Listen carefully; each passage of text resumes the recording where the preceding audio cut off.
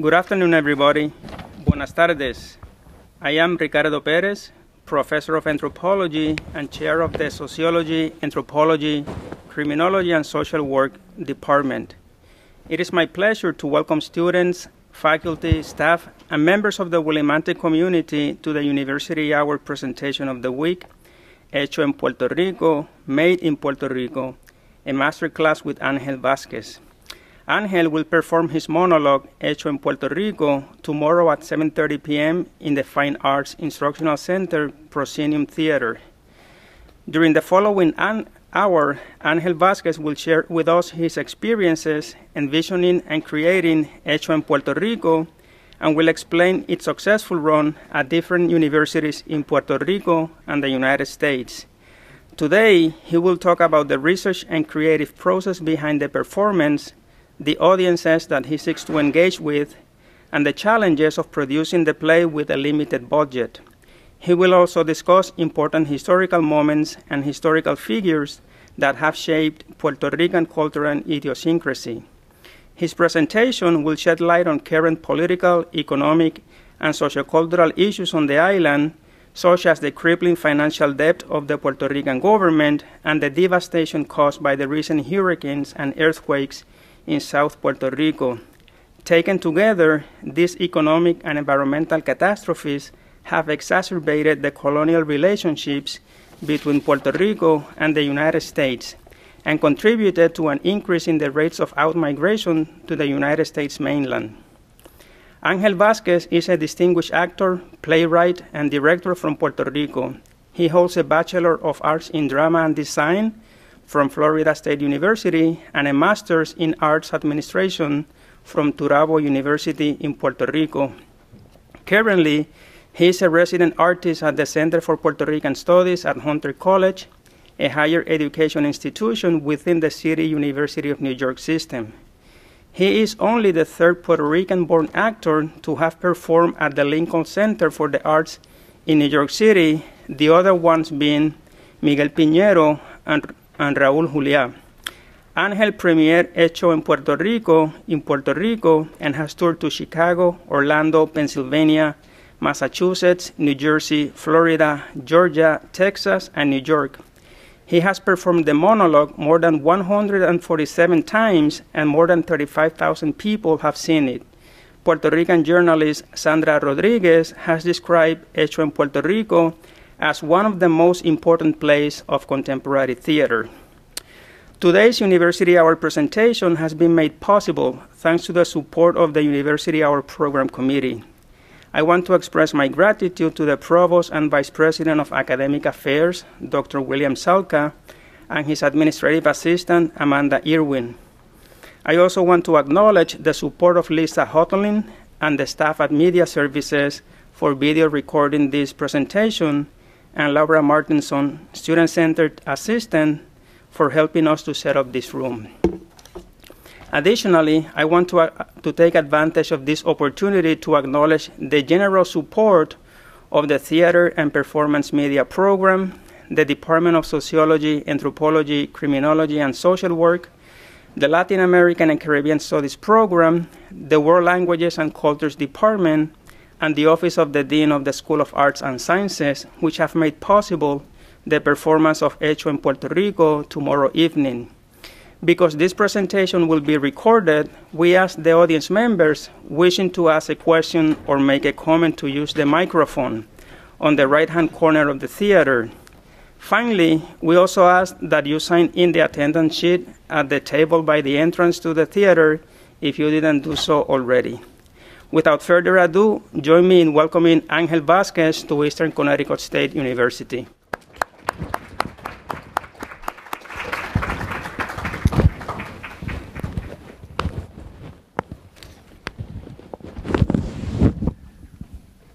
Can you hear me?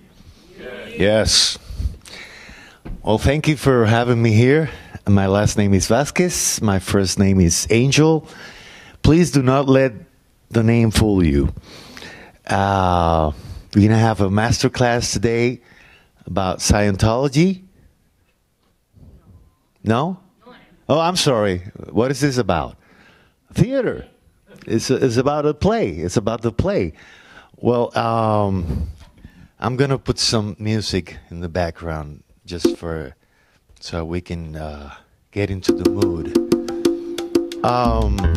We're gonna talk about some acting as a business. Are there any theater students here? Good. We're gonna talk about that. I think it's important. When I went to school, my first day of school, the professor said that only 95% of the actors actually work professionally. So I said, wow, how can that be? And I think it's true. And I proposed that I can convey my experiences so that you are active actors in the future. Because it is a business. It is a business, the business of acting. So we need to know some things that I'm going to share with you shortly. Let's start. Let's go to the next. There. In order to be active as an actor, you need to diversify yourself. Learn your craft. Learn everything there is to know about acting. Learn everything as an actor, all the styles, all the accents, and find out if you maybe have other tools that maybe you don't know yet. Like I didn't know I could sing until I got to school. And we all had to sing a song, and they said, wow, you can sing. Really? Okay. And then, so I started to take singing classes also, and dancing classes. So it broadens the field, so you can do musicals, you can do a lot of things. But then what really gave me the opportunity to be active was when I learned how to write. I became a playwright. And it all began when I was in school. I was away from Puerto Rico. And at that time, we didn't have internet. So we have to communicate through letters. So I wrote a lot of letters every week, almost every day. And I found out that people, my family and friends, enjoy my letters, and they were laughing also. So I said, there's something there. And I began to write. But then, what do you write about when you're going to write a play? Well, you have to have some passion, of course, to know also your audience. Who are you going to write to? Who are you going to present to? And see if you can meet the standards so you can engage your audience with your play. And in order to do that, you need to do some research, of course. And that's very, very important to do research before you start actually writing a play. And like for my next play, I was doing my research at the Puerto Rican Center for Studies in Hunter College. And I found out a lot of things that I didn't know. And that's the way you can surprise yourself and surprise your audience with the knowledge that probably nobody knew until they see your work. And in terms of production, I mean, some people want to be in Hollywood. Some people want to be in Broadway. I have been to Hollywood. I've worked with Sylvester, Stallone, Antonio Banderas, Selena Gomez, Ricky Martin. I've done soap, General Hospital, television, radio, and it's always been a great learning experience. However, I found myself in this place where I said, I want to say something important. I want to do my own work so that I don't do somebody else's work, which maybe I don't really believe in or I'm not interested in. So that's what I took things in my own hands and began to write and I began to write political satire. And we had a group called Los Juanes del Pueblo, and it went on for about 10 years. We had 5 musicians. We had a lot of fun. And right after that, I began to write monologues. Why? Because to produce a play, it's very, very expensive, as you may know. And so I said, how can I go about this? And I just went into minimalized the production, the play. So what's the best way? Is to be a one-man show, on stage. And see this suitcase over there. That's the play, the whole play. Tomorrow's play, it's in there right now. I travel from New York yesterday, and that's the play right there. That's all I need. And there's also music and other things, but basically that's the play. So when you're talking about budget, these productions are very, very expensive. But if you want to do you want to have the freedom to do the things that you really want to do, talk about the things that you want to talk about, you want to make a difference, because I see theater as a tool for change, to better our society, to talk about important things, like I always do in my plays. I talk about racism, for instance, in my plays, and I think that I have touched some hearts from my career with my plays. So, in other words, it's don't stop, be persistent, go and just do what you want to do in order to stay active as an actor. About the monologue, this is a short video, promotional video of a play.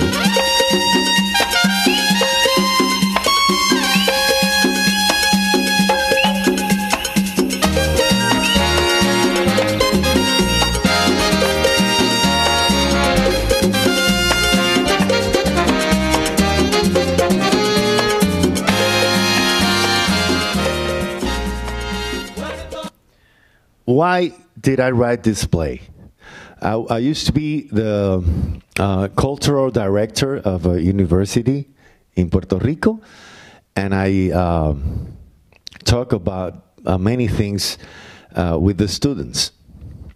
And I would ask them questions about ourselves, about our history, about actors, about politicians, and they could not answer a single question. I mean, they were blank. I mean, like, they didn't know what I was talking about. And then I said, I have to write something so that I can educate my people. And that's how it all started. And but the thing is, we don't teach in Puerto Rico history or the real history of Puerto Rico. But it also happens here in the States. The black and white picture that you see there, that's Helen Keller. And everybody knows who she is, right? Can anybody tell me who she is? She was deaf and blind. Yeah, deaf and blind. And what did she do? What is she famous for? She wrote a book. She went to school. She overcame all of that. She went to university. Okay, basically that's all the information we know about Helen Keller. But the real story is that once she got her education, Helen became an activist for human rights, for women's liberation, and she went into marches. He wrote important letters to then President Woodrow Wilson. She was very, very active, but historians don't tell you that story. That's what happens with history in Puerto Rico. They don't tell us what really happened before. So if you don't know your own history, you don't know yourself, and you don't know where you're going, and you don't have any self-confidence, right? So that's why I decided to write this play. And in order to explain the process, I have to go through the Puerto Rican history. You know, it was a Spanish colony discovered by Christopher Columbus in 1492. And then the first governor was Ponce de Leon. So he was the first governor of Puerto Rico. That's Puerto Rico. I have the map here because I want to show you how small the territory of Puerto Rico is. It's not this big, it's only this big. I mean, if you sneeze on top of it, it disappears. You can't see it. 100 miles long per 35 miles wide. Very small, very small. Okay, that's important. 100 miles per 35. Okay. So, during the Spanish colony regime, we accomplished some things. We had railroads, we had a telegraph, we had the coffee industry, that it was considered so good, the Puerto Rican coffee, that it got into the Vatican. And one true fact is that we invented the coffee break. And then we had about 500 schools. We had the sport of paso fino. Do you see the horses there? It's very particular because they go like this. It's a sport. Very, very nice sport. And we had some important figures like Ana Otero. Ana Otero became one of the most famous piano players of her era. And she toured Europe. This is 19th century. And the United States. We also have Antonio Paoli. This man over here. I'm going to touch you. That's you. Okay. He was considered the king of the tenors and the tenor of the kings. And in 1907, he recorded the first ever opera singer long playing. And that made him the most famous actor, singer in the whole world at that time. I mean, Verdi's Otello was considered Paoli's Otello. And he was, at that time, more famous than Caruso, in fact. And we had great painters also. Jose Campeche, you can find his paintings in the New York museums. And Francisco Oller. I think one of his paintings is in, how do you pronounce that? The Louvre in Paris. His paintings are over there.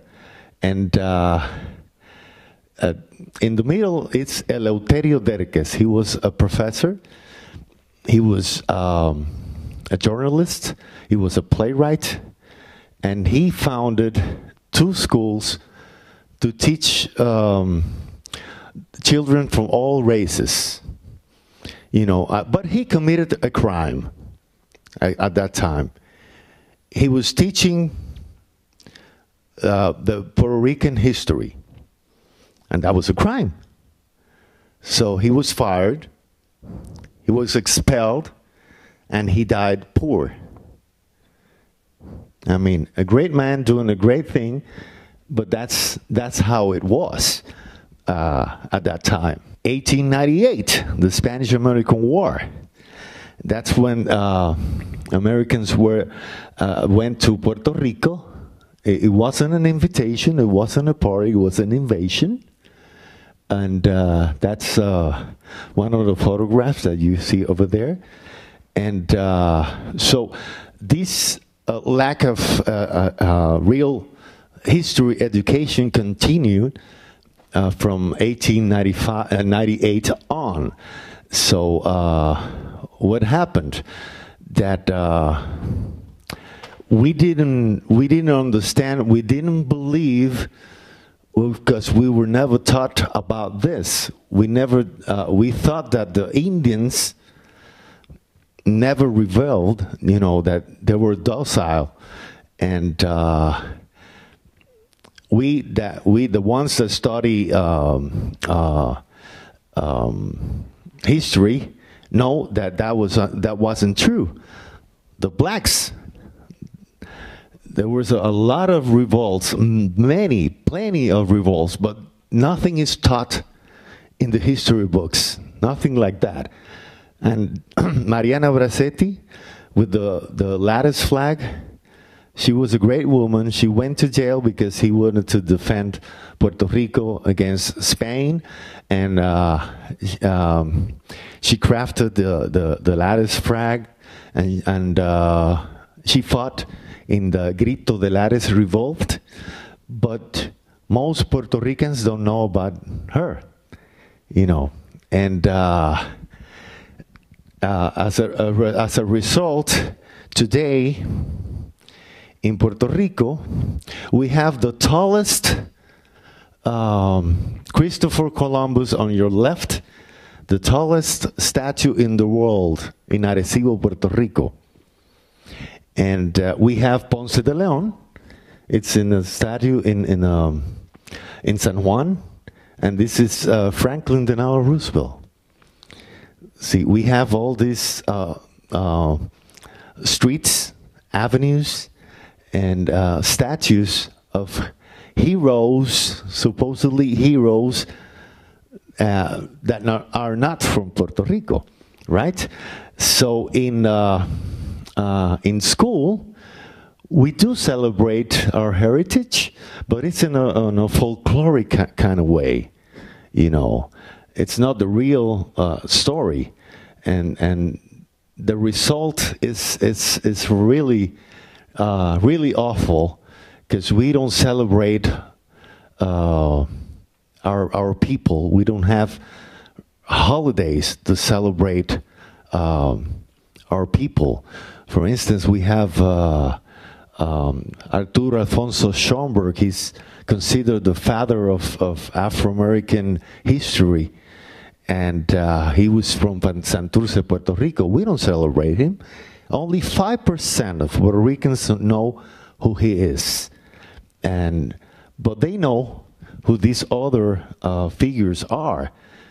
And to make things even worse, the history classes right now are gone from the educational system.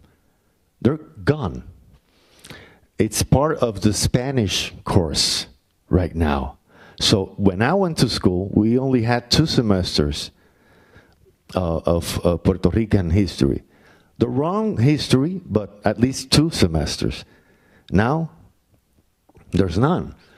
And so we have all these statues, and I guess the next statue that we're going to have in Puerto Rico is something like this. Yeah. Because we have statues of all the presidents that had visits in Puerto Rico. So he was there. So I'm sure we're going to have a statue of Donald Trump from the... Yeah, but it's true. I know you can't believe it, but it's true, you know. So if we don't teach history in schools, and what happens to your mind? You don't believe in yourself. You don't think that you can accomplish things. And to make things even worse, what happens in the educational system in Puerto Rico. This is what happens. The annual budget is 3.5 billion, but it doesn't get to the schools. The students don't see it. I mean, my own wife went to teach to a school, and she was scared because the director told her the first day, she told her, don't come to work in heels because there's some disparos, there's some shots around this close by this school, so wear sneakers just in case. That's a situation over there. And then what happens to the budget? There's at least two recent examples. Victor Fajardo was the secretary, and Julia Kelleher both committed fraud. And since 2007, 300 plus schools have closed in Puerto Rico. That's the situation. So tell me, that's why, I mean, why would I want to write about this? I mean, because we need to know, the truth. And that's the reason. And the truth is, on the positive side, that being only 100 by 35, we have done a lot of great things. And you can have an example of just some of them right here in this slide. I mean, when you talk about music, don't look anywhere else. I mean, all Latin America has is one mega star. Mega star is that you're known around the world, and that's Colombia, Shakira. One. Not Argentina. Remember, only 3 million people live in Puerto Rico, 100 by 35. But we have Jose Feliciano, Daddy Yankee, Ricky Martin, Mark Anthony, J-Lo, known around the world, right? In sports, we have 5 Hall of Famers. We have Orlando Cepeda, we have Puch Rodriguez, we have Alomar, we have Roberto Clemente, and in science, we have renowned scientists. We have 2 astronauts. Genoveva Negron was the first woman Latina astronaut, and Joseph Acaba. And then you know her, right? The first ever Latinx woman to the Supreme Court, Sonia Sotomayor. And talking about acting, there they are. Jose Ferrer, 1950, won the Oscar, competing against Hollywood legends like Spencer Tracy, Jimmy Stewart, and this jibarito from Puerto Rico won the Oscar. Benicio del Toro, I'm sure you know who he is, won the Oscar. And this is a special person, Rita Moreno. I met her once, and she has won every major award there is for an actress, and so on. I mean, we have done great things, but this generation, well, not only this generation, but especially this generation has learned that they have to speak up. We have to speak up in order to make some changes that are necessary. For instance, you have Bad Bunny, who has become a spokesman for issues. Everybody knows who Bad Bunny is, right? Yeah. So he's touring around the world, and he's announcing the things that have been going on in Puerto Rico. Right now, the electricity comes and goes. You know, it comes and goes. I think E.T. in outer space thinks we're trying to send him messages. You know, it's really bad, the situation, and that's just one of them, you know. And in this concert, he was at the beginning, he was showing people what I'm talking about here.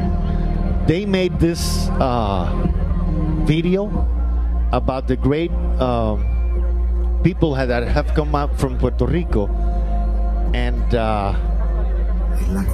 that's what I had done in 2014 already. You know, I made a video, I will show you at the end, that it's in the play that talks about our great men and women.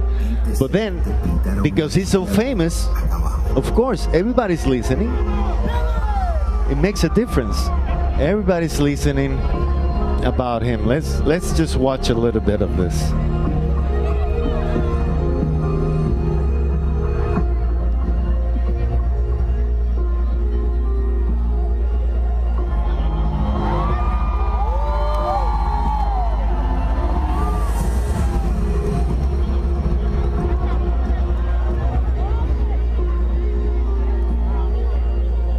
Makes me homesick already.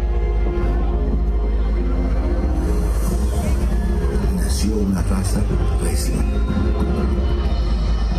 Es una historia que se empezó a escribir incluso antes de que Irán Bison fuera el primero en pichear y de que talking about the great feats, all the great things. Clemente. Se escribe antes de que se volviera inmortal todo esto. Desde Cooperstown, desde mi querido Vega Baja, y lo que es la Puerto Rico, hasta Dorado.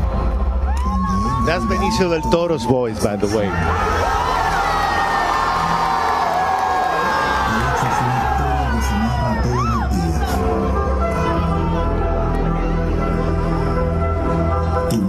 Papá vivían esta historia cada mañana cuando te llevaban a la escuela para coger después el tapón para el trabajo. Es la misma historia que escribieron Lola y Agüeybaná cuando no se dejaron meter las cabras de los invasones.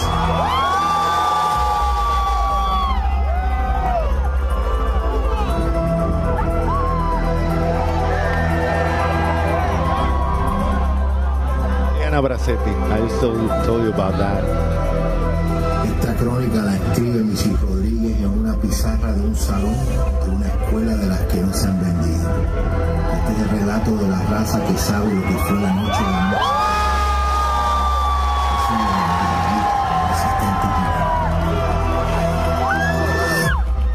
Y de la mano de los que vinieron antes, defendemos nuestra playa, nuestra universidad.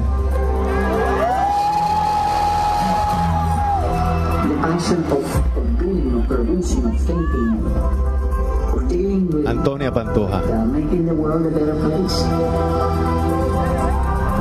leyendas que latan en esta latitud no se dejan.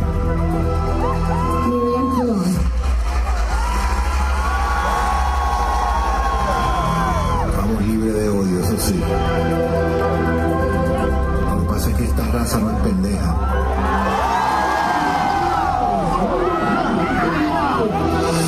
Huella de los bueyes que salieron del balde,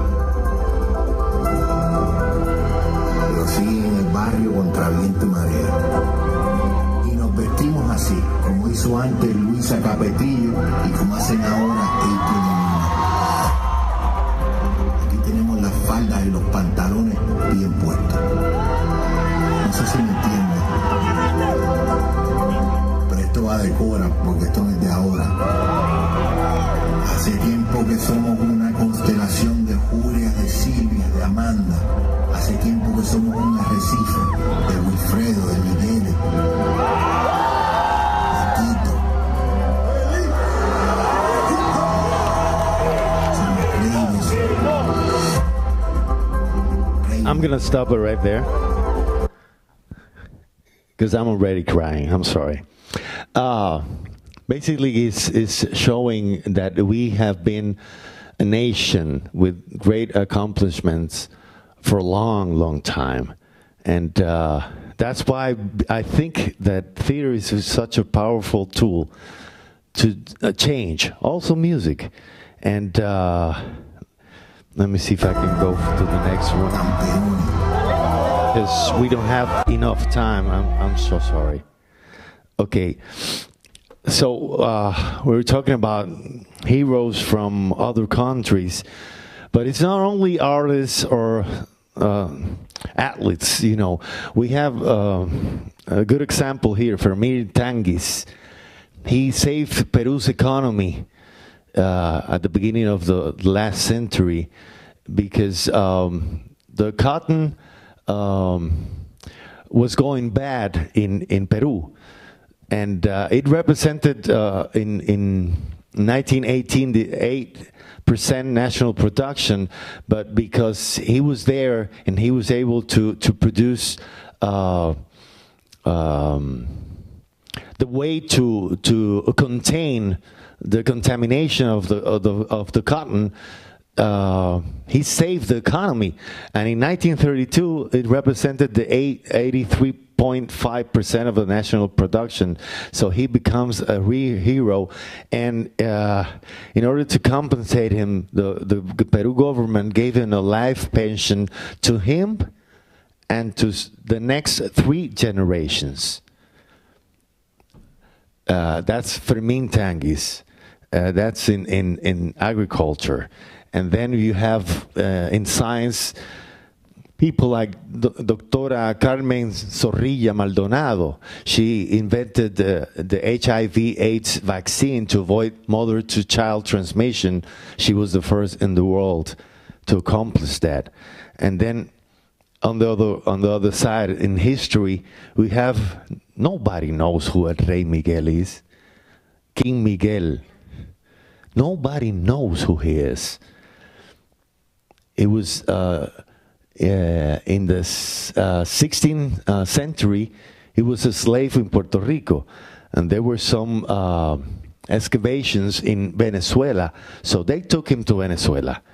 And then he escaped. And he got together with the Indians, and he convinced them to help him to rescue the other slaves. And they were successful at that. And they all escaped and established the first ever free nation in America. I mean, 2,000 years before Jefferson and Franklin, 2,000 years before. But nobody knows this story. Very interesting story. These are heroes. These are great, great important people.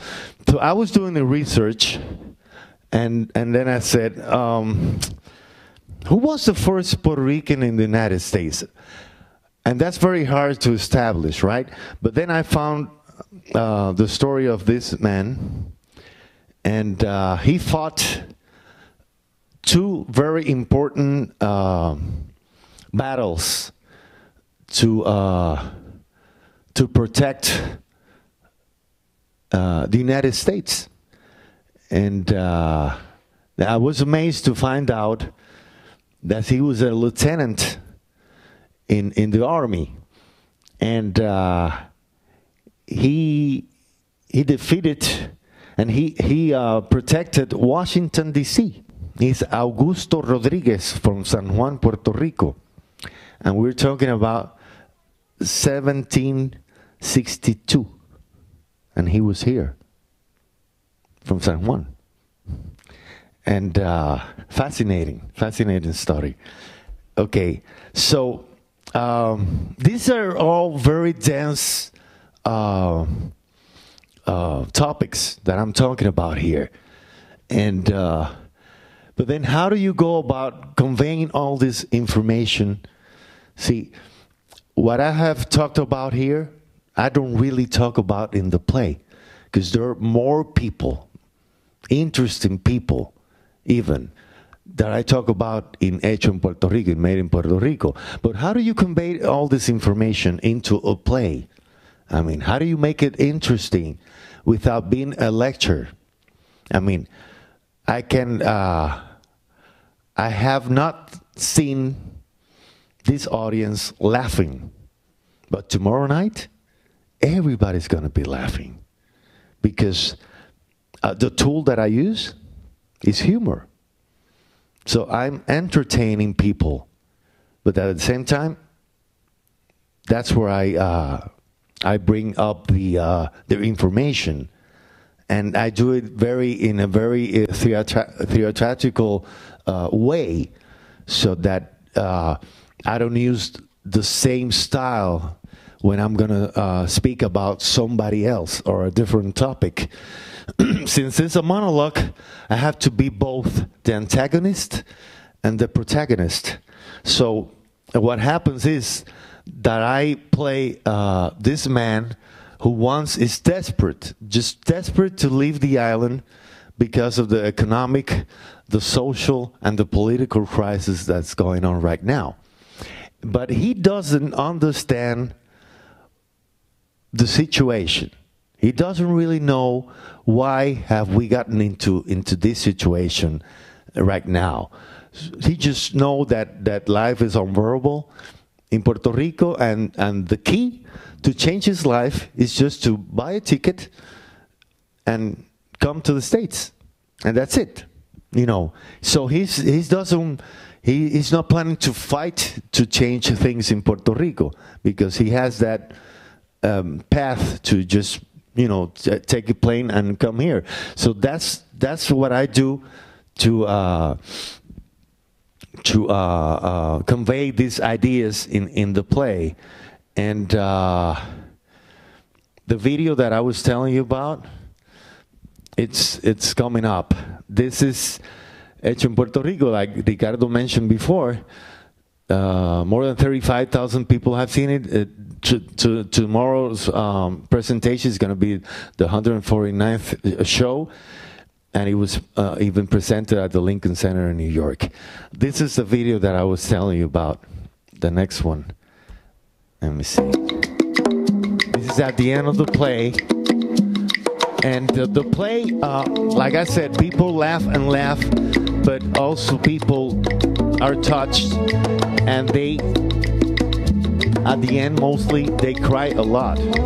And I've had many experiences with the audience. We have this happening at the end of the play, and I've seen grown people talk to me after the play, crying because they feel ashamed that they don't know about Julia de Burgos, a great poet. They don't know about Eugenio Maria de Hostos. They don't know, they didn't know, they've heard the names, but they did not know the history, the great history of this great men and women. So they're ashamed, and I tell them, it's not your fault. It's not the character's fault not to know about the history, because systematically it was hidden from us. So, by the way, if you want to go to Puerto Rico, please do. It's great. Besides all the problems, it's a great place to go. So at the end, just like Bad Bunny did last year, so I was doing this in 2014 and showing all the great people that Ricky Martin is involved also in social issues in Puerto Rico. Raul Julia was my teacher, my personal teacher, a long time ago. And this is the end of the play. So I don't think we have much time. So if anybody has a question, please, now is the time to ask me any of the questions that you have. So anybody? Don't be shy. Thank you.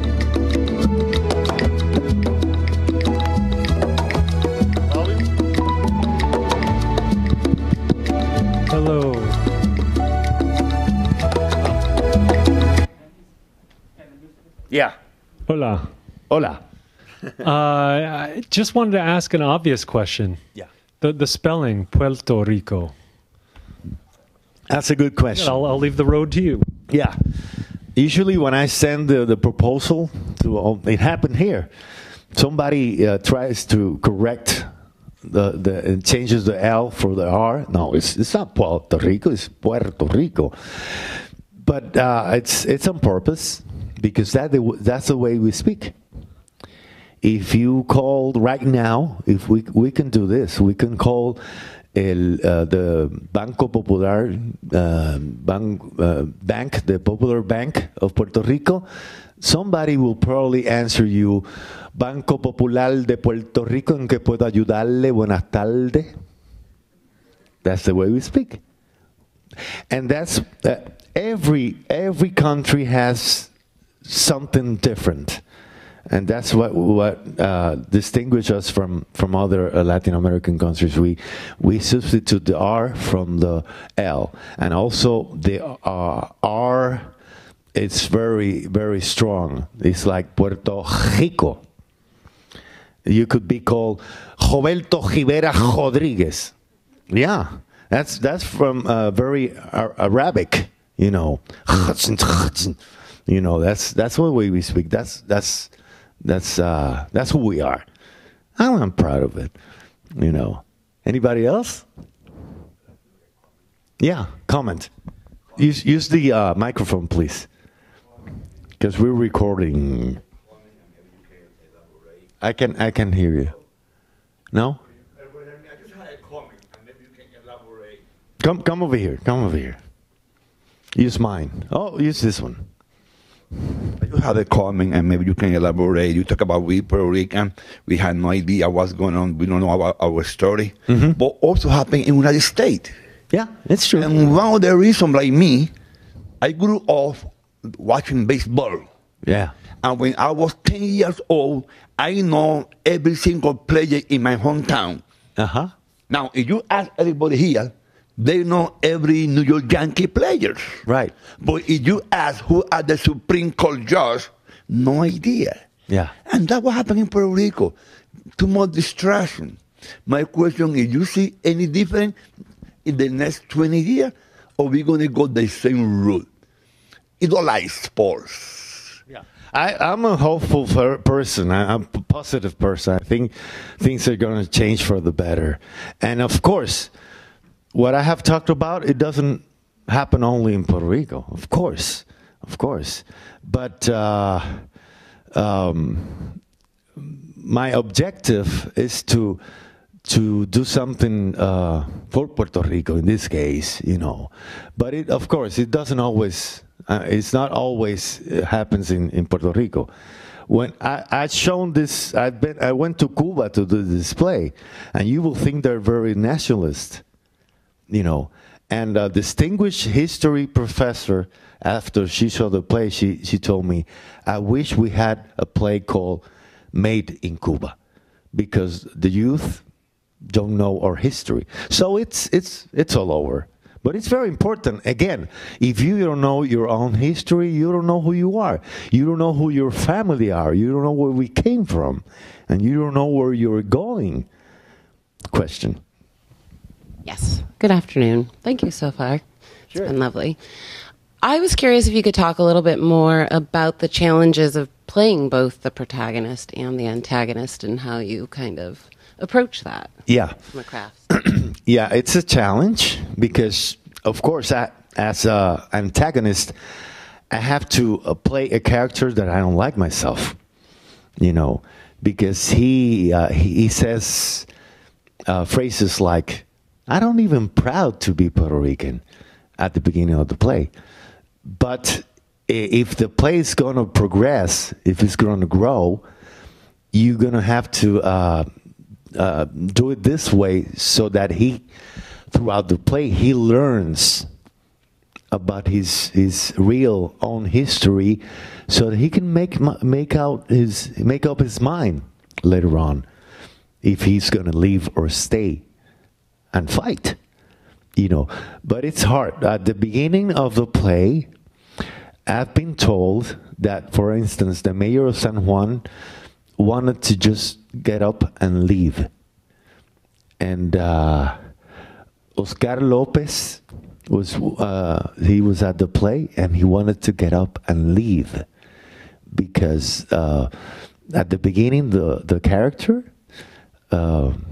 is not very nice. It's not very nice. But as a playwright, it is always good to see how through the action the character grows and goes through some changes, and that's what happens in this play. Anybody else? Great. And then you. Okay. Thank you. Hello. So when you're switching between the two characters, do you switch your mindset? Like, what's your mindset when you're going between both of them? And like, how did you, I guess, figure that out?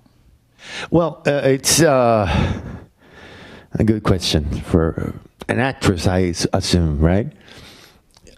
It's great to do different characters at the same time. My next play, I'm doing, I think, 10 or 11 different characters in a monologue. It's great. How do you go about that? It's a technique. It's a technique. And you have to really work harder at it and rehearse it. Thank you. Thank you. And it's come and see the play. Come and see the play. Because I work with magical realism.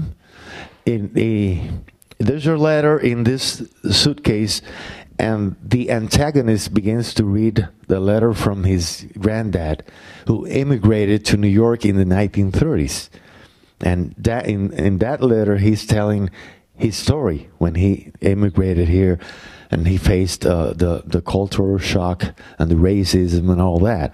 But then there's a hat that used to be his granddad's hat, and he will wear it. As soon as I put the hat, I become somebody else. I change the way I walk and the way I speak, and the voice is different.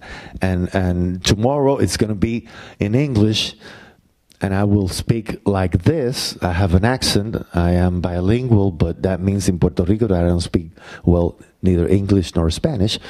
And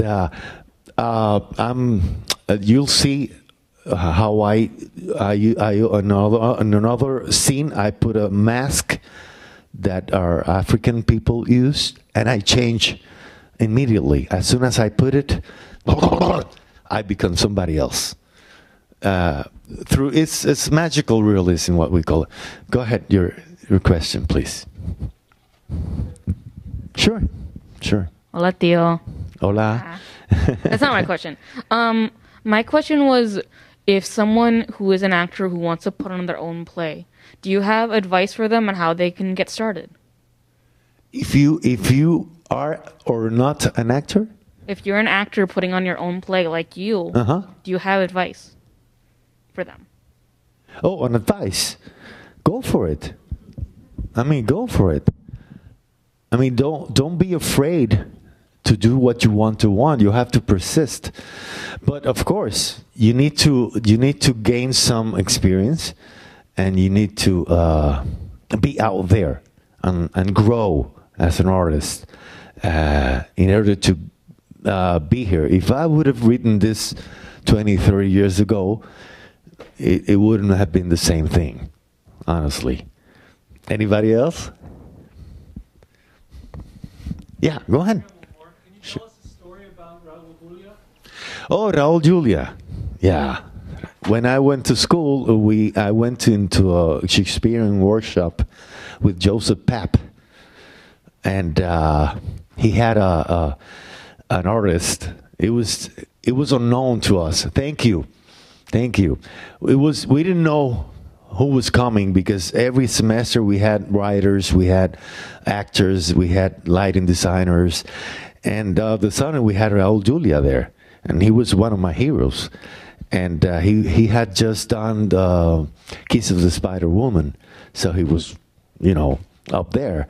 And when he found out that I was from Puerto Rico, He after the workshop, he kept talking to me, and the university president and the dean they were waiting for him, and I told Raúl, they're waiting for you. No, don't let them wait. Here's my phone number, and if you go to New York, I'll help you out. I never went to New York.